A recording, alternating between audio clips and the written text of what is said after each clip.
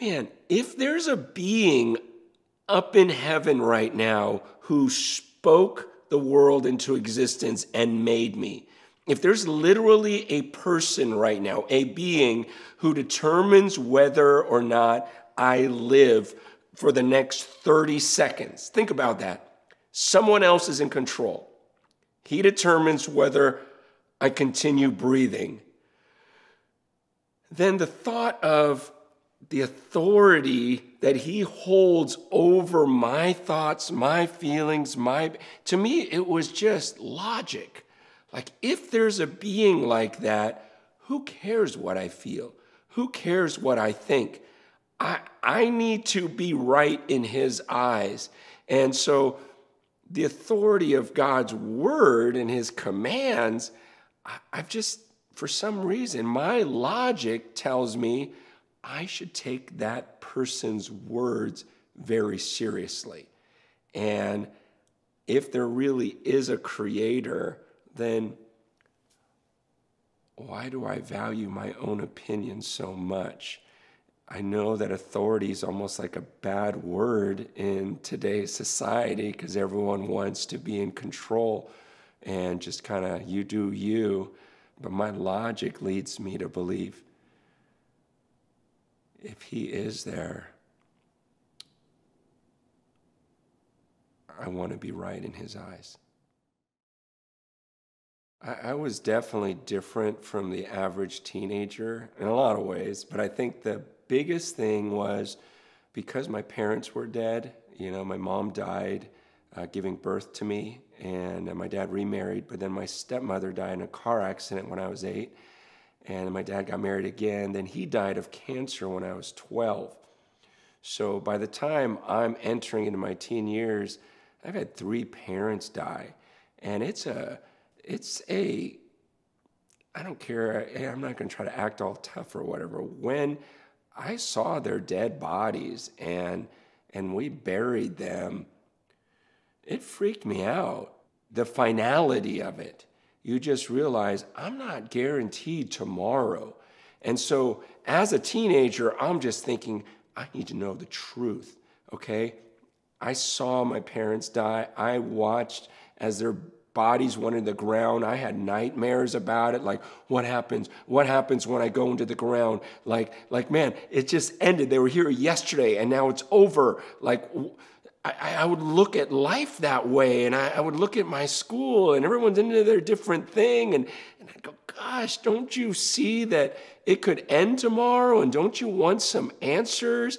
And so I was on this search, like, I need to know what happens if I die today. And I want to be sure of that. And then I can move on and go and play and do whatever else. But these were real things in my life. And so when I began to pursue this idea, is there something more than just what I see here? It definitely put me on a different journey. There was a different urgency in me. I'm 52 now. I didn't think I'd live to 52. My parents certainly didn't live even close to this. It was just a different mindset of life can end tomorrow or today. And if I find the truth, then I need to follow that truth wherever it leads me, no matter how painful it is or whatever else, because I'm not guaranteed tomorrow. So I've spoken about how my dad died when I was 12, but I don't often talk about how there was a part of me that was glad. I hate to say it, but because we didn't have a good relationship. We didn't have, I don't know, even what I would call a relationship. It was just more of he was just an enforcer, wanted to punish me. I feel pretty severely for like little things that I would do wrong. And so when he died, there was a part of me that was relieved. Like, whoa, I'm not under that anymore. And so when I started believing in God and reading about how he was a good father, it's hard to just, you hear that word father, and I want to believe God's word, but there's just a lot of baggage there. And so all the passages about fearing him, I had no problem with that. I can fear. I know how to fear a father. But then when there's verses about his love and pursuit of him, of us, his forgiveness of us, his unconditional love for us, his desire for us, growing up and just feeling like my dad didn't really want me around was kind of, because I'm the one that, in a sense, killed his wife. His wife died while she was giving birth to me. If I didn't happen, he'd still have his wife. And so it just felt like there's this underlying tension of, I wish you were never there.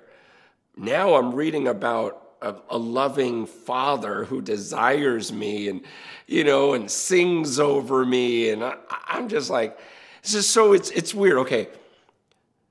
So there's this truth that there are passages of scripture that almost feel negative, like commands, thou shalt not. And it's like, I don't like that, but I'm going to submit to it. But then there are these truths about his promises and his goodness that I naturally go, I have a hard time believing that. So surrendering to God is, okay, I'm going to believe these truths about you that I don't like, but I'm also going to believe these truths about you that seem too good to be true. Both of them in the flesh, I war against. It's hard to have faith in some of his promises. And I noticed years ago, it's like I'm okay at trembling at his commands, but I don't tremble at his promises. Like I didn't have the same reverence for his promises and the things about him that seemed almost too good to be true. I was like, God, give me faith to believe in that you adore me right now, that you're thinking about me right now, that you love me, you're singing over me, you desire me. Why in the world would you want Francis Chan, after all the garbage that I've done, all the ways that I've offended you, all the ways I fail you every week? How could you want me right now? I'm going to have an earthly dad that'll come over here. I never had that. And so I'm reading these promises, and it's just hard to believe. But again, trusting him means, oh God, give me faith to believe in your forgiveness, your desire for me. Oh God, just like I need your spirit to believe and follow these commands I don't want to follow. God, I need your help to believe these promises that I just find so unbelievable. One of the things Jesus said to the crowds was, if anyone wants to follow me, he must deny himself, pick up his cross and follow me. Those are very unpopular words today when everyone wants to just do what they want to do. We all want to do what we want to do. And yet Jesus says, no, if you want to follow me, the idea of following someone, like we don't get this concept of following, like you are the king, and so I choose to come under your command. You say go left, I'm like, but I really want to go right. It doesn't matter, you're my king. Jesus asked the question, I think it's Luke 6:46, where he says, why do you call me Lord, Lord, when you don't do what I command? He said, it doesn't make sense that you would call someone your master, your Lord, and then you don't do what they command you to do. It's like, if a master tells his servant, hey, go wash my car, he's like, no, master. Like that makes no sense. Then don't call him master. That's what Jesus was saying. And people don't understand. When you call Jesus your Lord, your King, that means he calls you to do things that you're not going to want to do. That's why he says you're going to have to deny yourself. So as I started studying this book, there were commands, as a high school student, want to mess around with girls or whatever. And you read the scriptures like, that's that's reserved for marriage. Just whatever the natural desire is.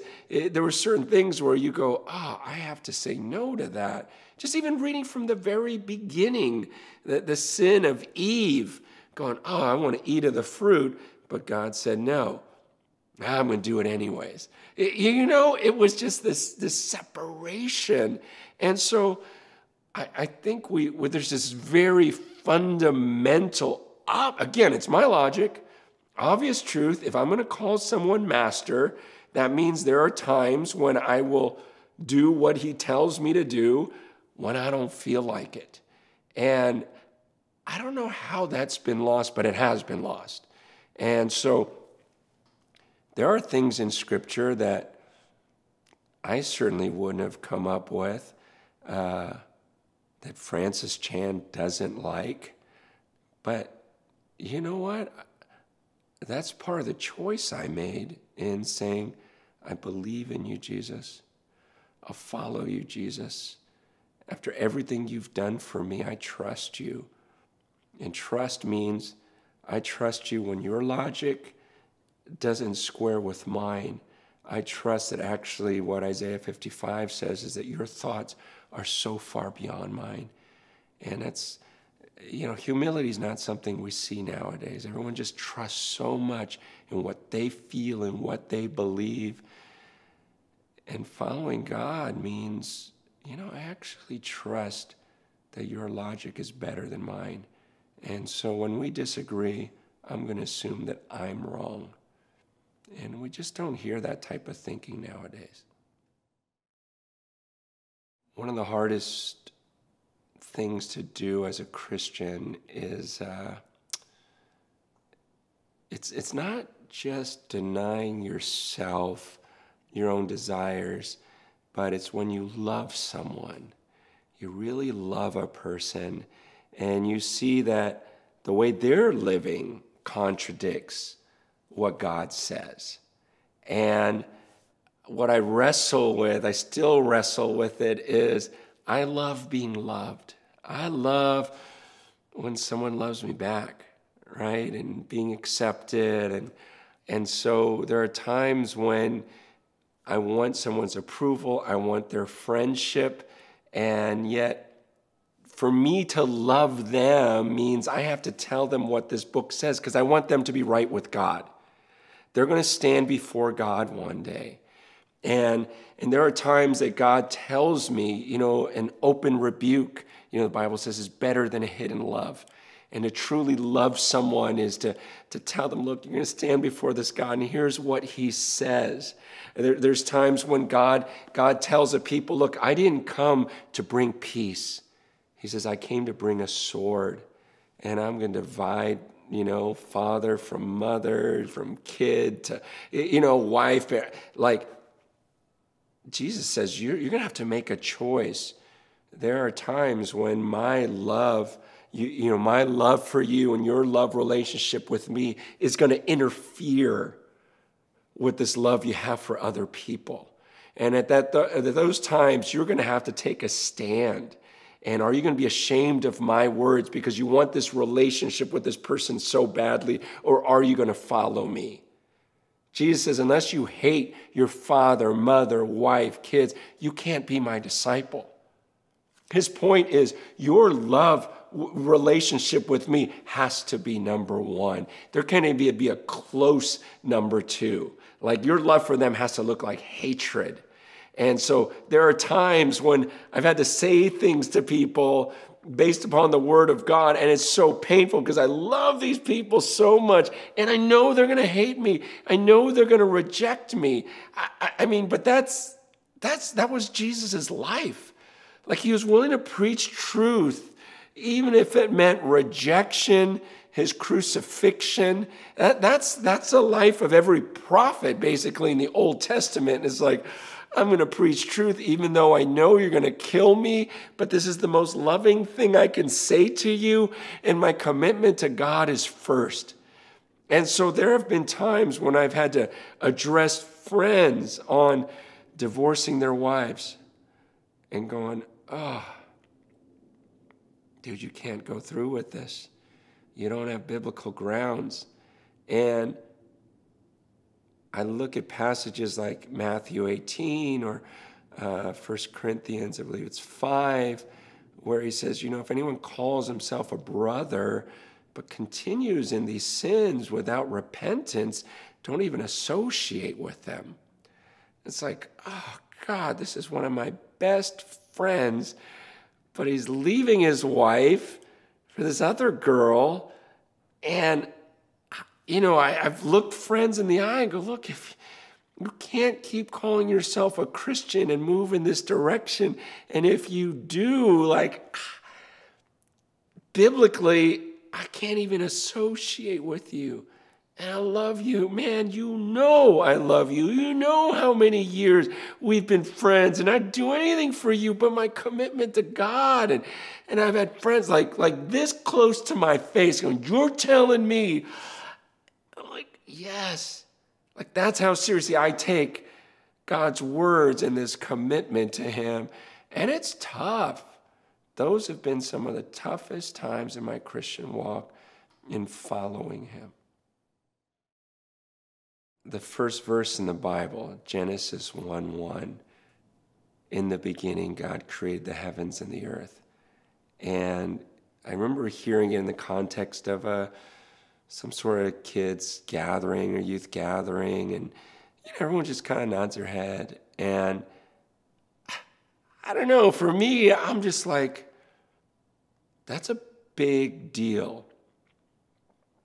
And every year of my life, it's become a bigger and bigger deal. The thought that in the beginning. So there was a time when Francis Chan didn't exist. It was only, 50-something years ago. If it's true that there's a being who spoke and this whole world that we're sitting on right now came into existence, it's like, that's a giant gap between that being and me and my little breath. Even right now, I'm sick. You can probably hear it in my voice. And it's like, gosh, my fragile little tiny human, one breath left in these lungs compared to a creator who, whenever that beginning was, there wasn't even an earth. He just speaks it into existence. That gap means everything. Who am I compared to that? See, a lot of us, we sit around and look in the mirror and go, who am I? And, we try to figure it out, and we compare ourselves to other people. And you just start with Genesis 1:1 and ask yourself the question, who am I? That verse, in the beginning, God created. Oh God, what if you never thought to create this earth? You never thought to create me. I was just a thought in your mind of this much bigger picture and plan. And that's the starting point in us. Before we look in the mirror and go, who am I? Look at Genesis 1:1 and ask yourself, okay, what is your identity? What's so crazy about that whole Genesis creation passage is when he talks about creating man, it's different from creating the earth itself and the water and even the animals. It says, no, we're going to make man in our image. And this is different from the animals, the plants, the earth itself, because man is going to be created in the image of God. So when we talk about identity, it's like, okay, I'm not just this worthless piece of dust also. There's something so special to me that I was made in the image of God. And even there's just weirdness of, let us, make man in our image. And it's like, what's he talking about? And from our further reading of Scripture, there's this unity with the Father, Son, and Holy Spirit that we don't understand. And it's like this, it's like in his very being, he's like three, but he's one. And there's this connection. It's like he was made, or we were made in his image. And just like God is this singular yet plural, like this confusing relationship, he invites us into that relationship and that unity. And it's like, wait a second. There's this, I'm made to have relationship with you. Like in my very essence, somehow I was made to be one with God. I know I'm not explaining it well, because it's like, it's kind of beyond our understanding in some ways. It's like he makes it so that there are things that we don't quite understand about him. The Bible says we see in part. We see in like a mirror dimly, but he does reveal some things to us. And I believe that passage is very important, that I was created in his image so that I was made to have fellowship with him. That's why, like the psalmist in Psalm 8, he says, when I look at your heavens, the work of your fingers, the moon and the stars which you have set in place, what is man that you are mindful of him, and the Son of Man that you care for him? He's like, I look at the stars. I look at the way everything works. And any of us that have studied our Milky Way or the solar system, we're like, what the heck? This thing goes on forever. We're the tiniest little speck. And then you look at a microscope and you're like, what in the world? What is going on in my mouth with every saliva gland? You're like, this is intense. The God who created all of this says he made me in his image, and I was made to have fellowship with him, like to be one with him.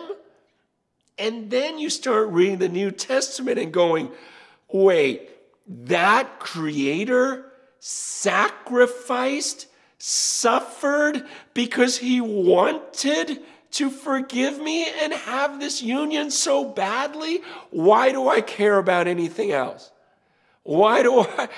Okay, so yes, I love people and I love my relationship with them, but you're telling me I could be one, and I was made in his image, and there's something in the core of my essence that was created specifically different from all other creation because he wanted oneness with me. And these are the words Jesus says, look, I'm knocking at the door. If anyone opens that door, I'll come into him and I'll dine with him. As my Father and I will be one with him. My very spirit will enter into him. It's this oneness that we were made for that is possible, that makes all the things of the world, that the material possessions and health and everything else just feel so trivial compared to that. I think the most popular lie today is really the same lie from the beginning. It's just, you can do what you want to do. You're a good person. It's that whole idea of independence. It's almost like the same lie that just gets packaged differently. You know, Eve saw something that was attractive, and Satan lies to her and says, come on, did God really say that's wrong? And you see it, you like it. Just take it. God's just trying to keep you, to suppress you, and keep you from doing what you want to do. Just take of it. Just take of it. Come on, Eve. You know, he's afraid that when you take of this, then suddenly you're going to become like him. You get to decide what's good and evil. Come on, you're just like him. It's It's the self-righteousness of, I don't need to come under someone else's commands. I have a goodness in me that I can just do whatever I feel like doing because whatever I do is good. I mean, the vast majority of the world believes that, no, I'm a good person because we've been taught that. And we compare ourselves to other people and that we all have this right to really be our own judge. It's quite different from what Paul says, where he says, look, my conscience is clear, but that does not make me innocent. It is the Lord who judges me. So Paul's saying, I don't care if you judge me or any human court judges me. I can't even judge myself right. He says, my conscience can be clear, but that doesn't make me innocent. It is the Lord who judges me. And we just live in a time when, and again, it's packaged differently. In the book of Judges, it says everyone did what was right in his own eyes. That's no different today. Everyone just goes, well, here's what I think, here's what I think, here's what I think, here's what I feel. And we feel pretty good about ourselves. And we go, well, I'm not like Hitler. You know, everyone says that same thing, or I'm not like this guy. Or I'm not like those people in the church and those conservative Republicans, or I'm not like these. You know, it's just like we kind of make our own system of right and wrong, and for some reason everyone feels right doing that, rather than looking at the scriptures, saying, God, I don't trust myself. I've been wrong before. I've done what I thought was morally right, and it really hurt some people. Some things I used to think were right, I now think are wrong. So what kind of judge am I? I think it's just this whole idea of I can judge myself or go with what's popular. And right now it's very popular to just, as long as you're not hurting anyone, you're okay. One of the biggest struggles today, and I believe it's the enemy setting it up this way, we hear so many voices on a given day. You just look at your phone and it's just message all of these voices. I mean, we have access to so many, and the majority will say the same thing. They'll push you the same way. And Jesus made this clear. He says, look, there's a wide, wide road that's easy and leads to destruction. And many will go down this wide, easy road. And then there's this narrow, difficult road that leads to life, and few will find it. That's why there would be times when there were thousands of people following Jesus. He would speak, and those thousands would just walk away from him.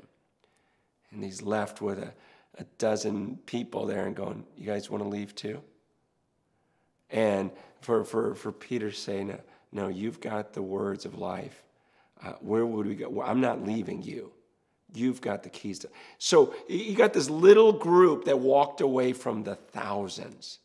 And that's a difficult thing today. It's no different. Now you've got millions of voices all screaming the same thing. Hey, whatever you feel like doing, you do you. Don't let anyone tell you this. You're going to trust a book that's thousands of years old? It's laughable by these millions of voices.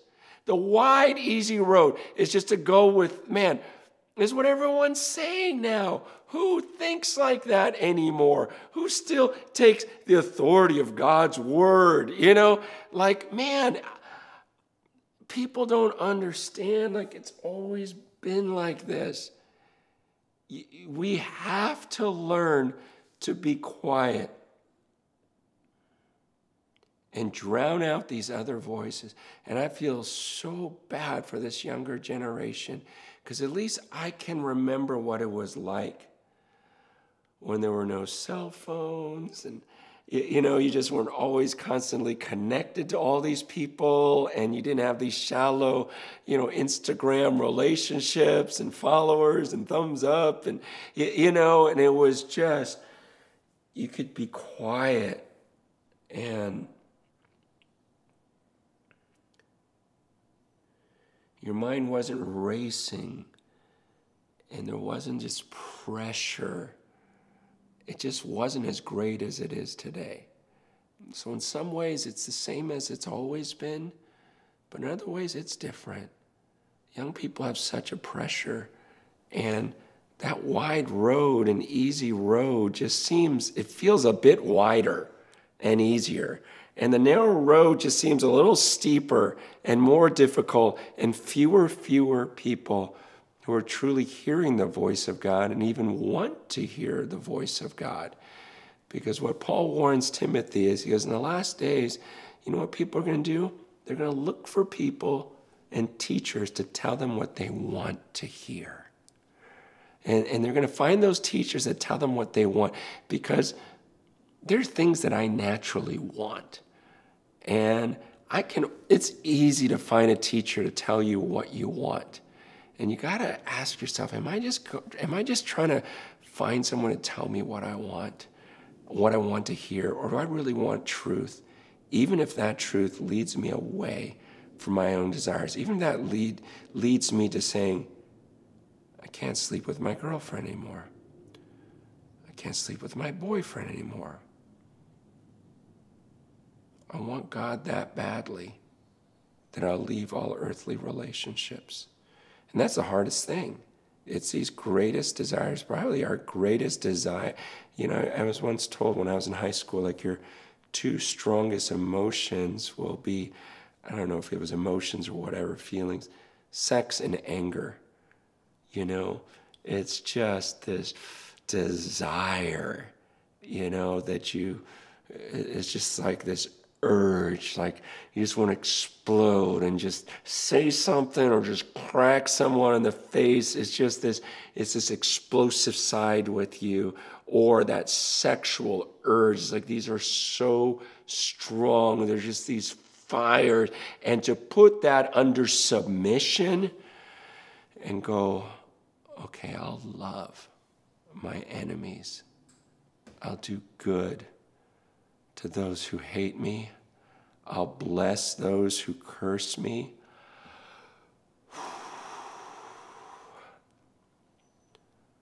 Or I'll suppress this urge that I have for this person right now, because God, you are my Lord. Those are the times when you find out, is he really master?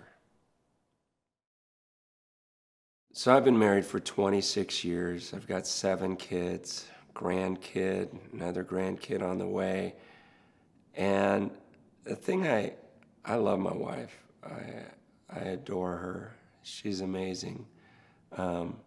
But I see marriage in its rightful place. I think sometimes even in the church, they make everything about, if you can have a good wife and, family. And it's like, that's not really the way the Bible talks about marriage. I mean, yes, it's a beautiful thing created by God, but it's very small in Scripture in comparison to your relationship with God. I mean, Jesus. If you write down everything Jesus says about family, I think you'd be shocked. It's just like you've got to be willing to hate your wife and kids compared to this relationship with God. I mean, marriage was only supposed to be a picture of something so much greater, which is my union with God.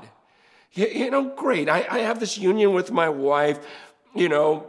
I enjoy sex like everyone else, but seriously, it's like compared to a union with the Creator who spoke the world into existence, my oneness with Him. I mean, as great as Lisa and the kids are, they are such a far second. I really mean that. Compared to God, And I don't think people get that. I rarely see people get that. They treat like marriage is everything. And it's like, no, that my marriage to God is truly everything. The thought that, are you kidding? In heaven, there's this being who the Bible says dwells in unapproachable light. That the high angels are like covering themselves up with their wings, screaming out his holiness because he's so far beyond us. He's the creator. And he says, you can be one with me. And when I think about that, and he says that he will love me and cherish me as a member of his body like you would love your own arm. And I'm going, God thinks of me like that? Oh my gosh, this is insane. He loves me that much. I'm one with him. Like, that needs to be just head and shoulders so far beyond my union with my wife, which is great, which I would put it up against any marriage. And my love for my kids, their love for me, I'd put that up against anyone's family. I mean, we love each other, but God is on another level, and my union with him is on another level. And even our union as husband and wife, we see in light of our union with him, and we're together to do his work. And we don't make decisions based on, what will make our family happiest?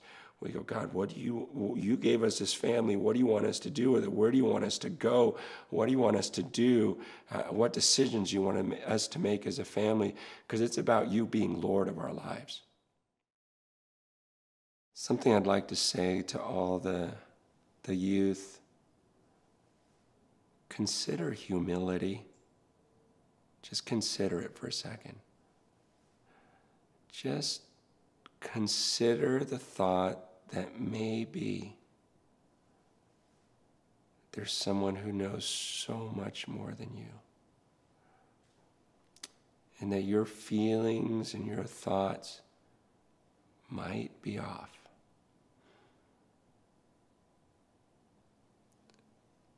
When I surrendered just my own pride, just thinking I knew best, it feels like this loss, like I'm letting go of who I am or whatever, and it's like, no, Jesus says if you lose your life, that's when you'll find it, but you try to save it, and that's when you'll lose it. He says, you surrender to me, and you're going to find real life. But if you try to hold on, you're going to lose it. It's somewhat counterintuitive, but that's what it means to trust someone. And God says he opposes the proud, but gives grace to the humble. You're never going to experience the grace of God if you hold on to this belief that you're the center of the universe and you're good and you can figure it all out. God says he'll oppose you. And I have found, and again, I get it. This is one person's opinion, and like the Bible says, it's this narrow road and few. I know the vast majority of people on this earth will reject what I say. I get it. But I'm going to say it anyways. When I humbled myself, and every time I humble myself and follow God instead of my own mind and my own desires, I've experienced the grace of God. I've experienced blessing. Even last year, at my 25-year anniversary, my wife goes, do you know anyone more blessed than we are? Like, can you think of anyone happier than us on the earth?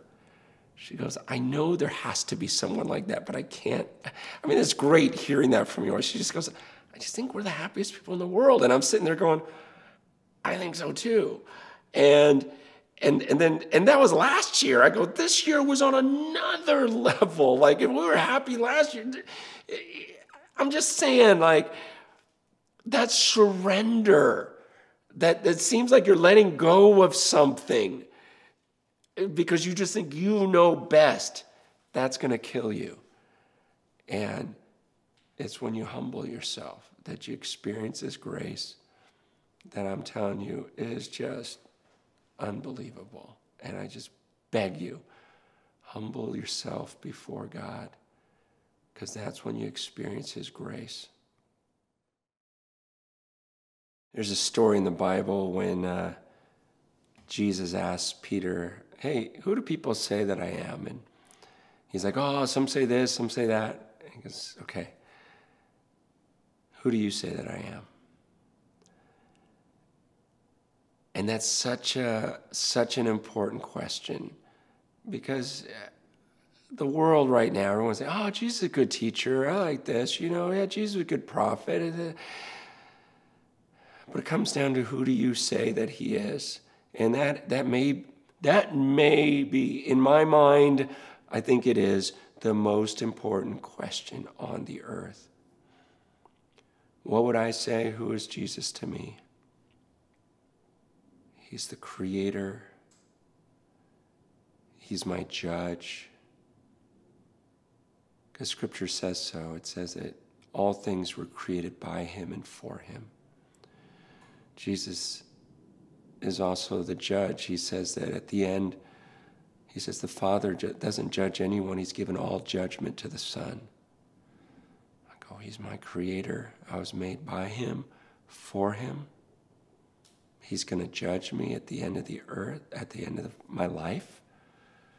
And he's my Savior.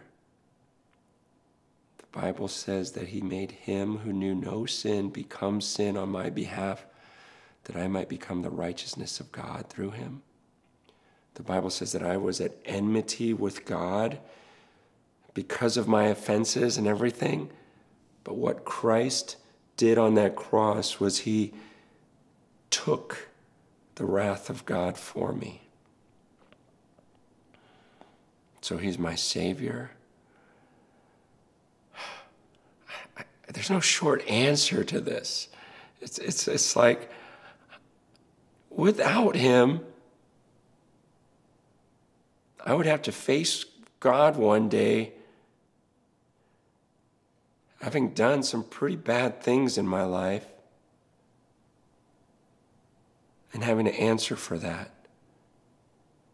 And Jesus took that for me. No one's ever loved me like that.